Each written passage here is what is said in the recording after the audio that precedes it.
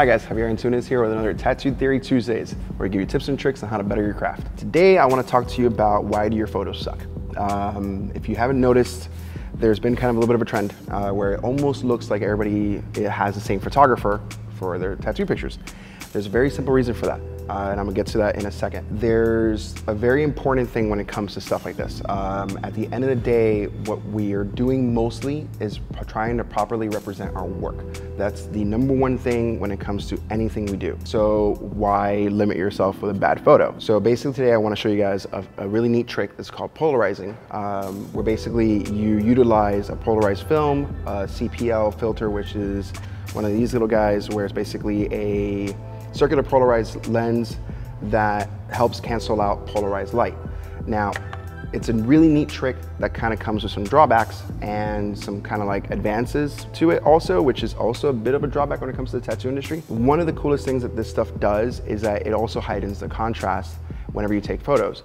Now, you gotta be careful with stuff like that because you end up misrepresenting your work. Whenever you take a picture before, like let's say without the polarized filter, one of the biggest issues I always had is that when you go back home, you know, let's say you're editing the photo like a week or two later, whatever the case may be, just to try to get it to exactly where it actually is. What ends up happening is you don't remember exactly what it looked like per se. So as you're editing, sometimes your hand gets a little heavy, your blacks become too black, your whites become too white. What's really, really nice about all the stuff I have in front of me is that with the polarized effect, how it kind of makes everything a lot more contrasty, a lot more saturated, is now you have your too much. So basically from there, you kind of knock back the contrast, and now you have exactly where the tattoo is without having to do any kind of like any extra tricks or anything like that. Literally one little thing and you're done. Put your little watermark on it, whatever you want to do to it, whatever makes you happy. So the way the science behind this kind of works, it's actually really, really cool. All light for the most part has some polarized in it.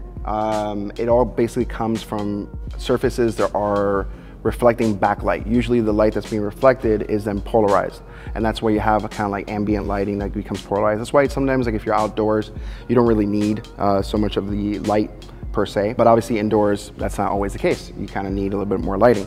So what you do is by putting a polarized film like this guy onto a light, what's happening is all the light that is coming through the polarized film is now being 100% polarized. So basically what that means is that in tandem with the circular polarized lens, it's able to then cancel out the high point, let's say, kind of basically where the glare is.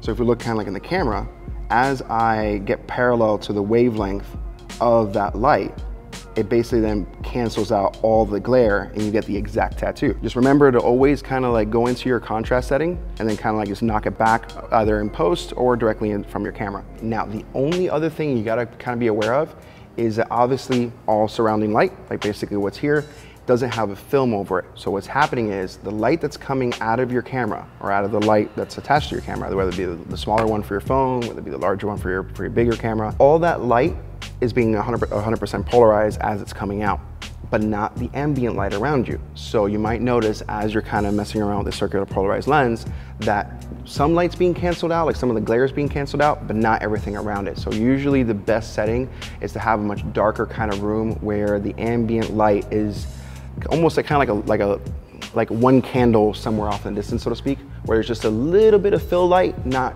a crazy amount. Because when it's a crazy amount, kind of like what we have right now, the filter doesn't know what that is. It doesn't know how to cancel it out because it's not polarized.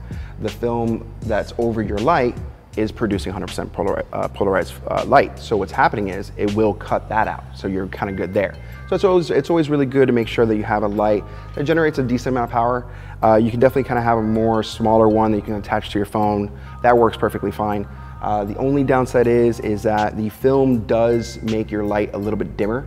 It will kind of cut down between 20 to 50%, sometimes a little bit more depending on which film you get. So you want to be careful as far as that's concerned. So you might want to consider chucking up a little bit extra cash and going for a much stronger light. The stronger the light is, the less you have to worry about so much ambient light around you because you'll be able to kind of like focus in the ISO and the aperture and all that, you know, all that hardcore camera mumbo jumbo. So usually kind of works out pretty good. So that's pretty much it as far as the polarizing trick. I do have to give a special shout out to one of my good buddies that taught me this trick. He made sure to kind of like help me through the whole process of it. His name is Evan Olin. He's fantastic. He's amazing. He really helped me out to kind of really figure this out in a proper way without abusing it. Because at the end of the day, this can be very abused very easily. There's a big misconception. Everybody thinks things are Photoshopped and stuff like that, and that's not it. It's this trick.